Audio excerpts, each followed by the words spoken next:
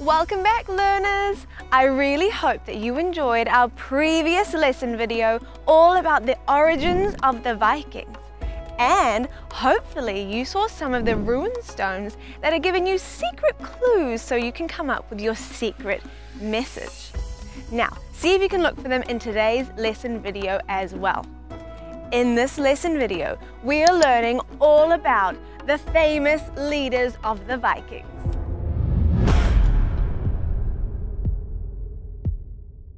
So, these are some of the great Viking leaders. What do they look like to you? Do they seem like scary rulers, or do they look kind and gentle? Would you follow these men across the seas? And where are the ladies at? Here is your first rune symbol. There are two more to look for in this video. There was Erik the Red, who founded Greenland's first Norse settlement. Erik the Red's real name was Erik Thorvaldsson from Norway. He was given his nickname because he had red hair, but also because he would get quite angry and go red in the face. Erik's father was not a good person, and he was sent away from Norway for killing someone. Erik could no longer stay in Norway either, so he took himself and his family to Iceland.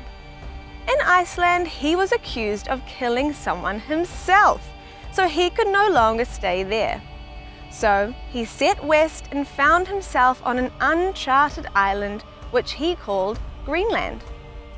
Erik the Red thought that he could convince people to move from Iceland with him to Greenland. So they took 25 ships full of people, but only 14 ships survived the trip. In the year 928, there were 5,000 residents living in Greenland.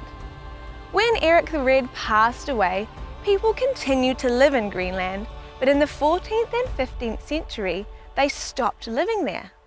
It's still a mystery as to where all those people went. And you may have heard of Leif Erikson. He got to the New World 500 years before Christopher Columbus did. Leif Erikson is a very famous name.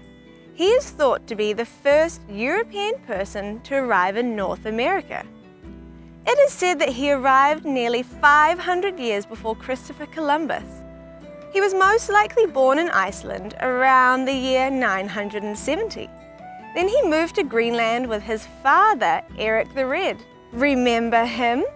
In the year 1000, Leif Erikson set off on a mission to find land that he had heard about. Historians think that Leif Erikson and his people landed in an area that we now call Newfoundland. The Norse settlement didn't last for very long, but in the 1960s, people found a Norse settlement that had artifacts that date back to the year 1000.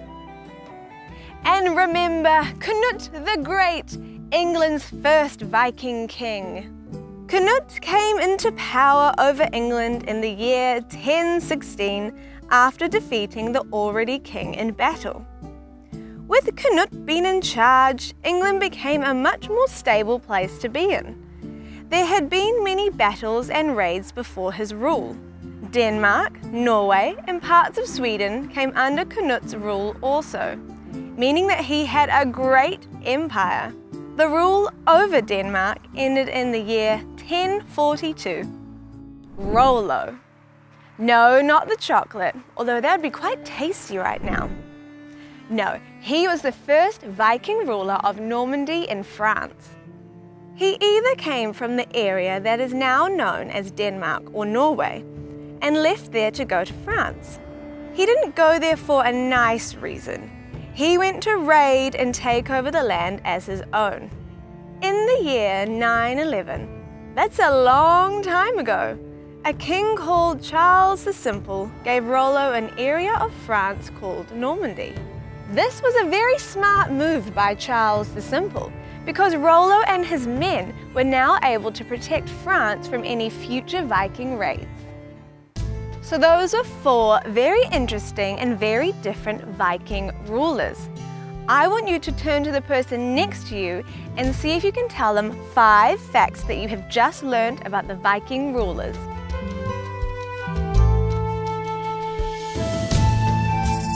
Speaking of great Viking leaders, I want you to get up on your feet and we're going to do our best Viking leader pose. Now, you're a leader, so you need to be strong, confident. Maybe you're wearing a helmet. Maybe you're wearing a nice big cloak. All right, on the count of 3. 1, 2, 3, pose! Very nice. Okay, activity time. Now that you have done your poses as a great Viking leader, you are now going to be drawing yourself as a great Viking leader. I would love to see some of the female Viking leaders that could have been there. Now, you're going to be sketching yourself. You need to think about, if you were a Viking leader, what type of facial expressions would you have? What would you be wearing on your head? What kind of clothing would you be wearing? And remember, Vikings didn't actually wear horns on their helmets. That was just Hollywood putting it in the movies. I hope you had a wonderful time today where you learned lots about the great Viking rulers. Have fun drawing your sketches of yourselves as the Viking rulers, and I will see you next time when we're learning all about the Vikings' gods and goddesses. How interesting. See you there. Did you spot all of the rune symbols in this video? There are 3 to find. While watching my Viking videos, make sure you write down the rune symbols to discover the secret message. Good luck, fellow Vikings!